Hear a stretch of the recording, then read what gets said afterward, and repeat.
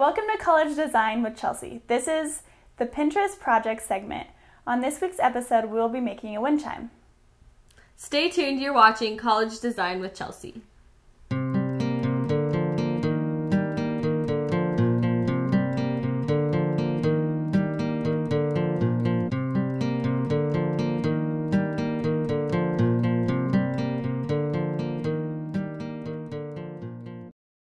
Welcome back, I'm Chelsea Cummins. And I'm Mackenzie Weedle. Today we're going to make a wind chime for your porch or balcony.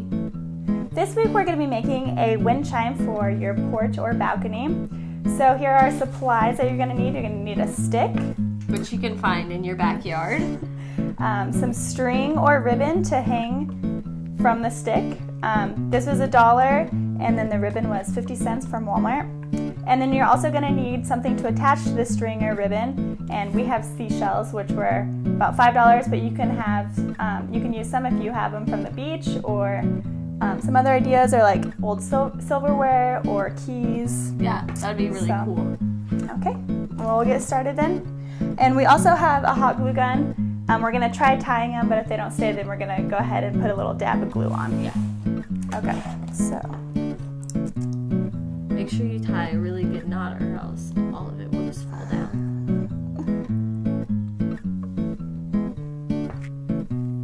We're using both the cord and the ribbon, but you can do whatever you want.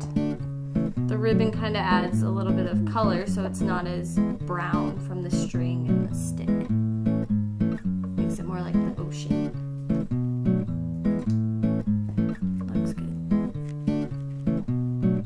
Can maybe recognize, we also used this string in our previous project, so that would even save you more money.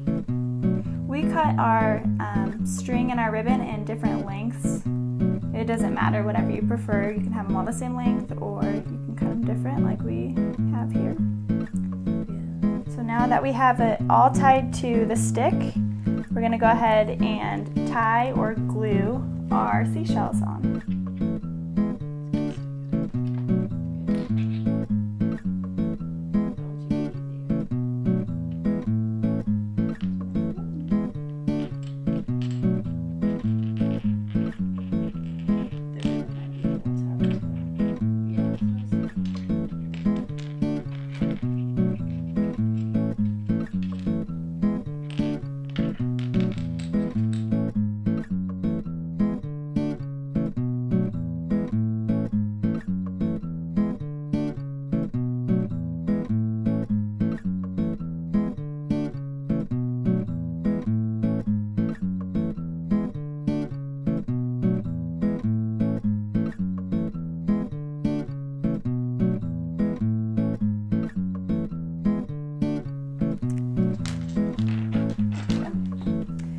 Okay, so we have the first string done, and we'll go ahead and finish the rest of them.